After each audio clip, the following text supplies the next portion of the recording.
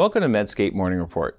A new review concludes that basal insulin analogs used in patients with type 2 diabetes do not differ substantially in their glucose-lowering effect. Conclusive evidence about the comparative efficacy of the many available basal insulins has been lacking. The current meta-analysis and systematic review, based on 39 trials involving 10 different basal insulin analogs, was meant to fill that gap. The results of this review come with several important caveats. First, the overall quality evidence included in this analysis was determined to be low. Second, the researchers noted concerns about bias, which affected almost half of the studies that looked at change in A1C and nearly all studies which assessed hypoglycemia. In addition, conclusions about the comparative effects of newer generation long-acting basal insulin analogs were based mostly on indirect versus head-to-head comparisons.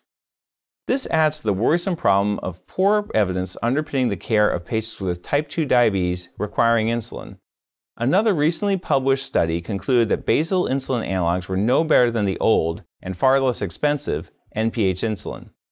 Bottom line, many patients with diabetes will need insulin sooner or later. The higher cost of some newer insulins may not be matched by their clinical performance.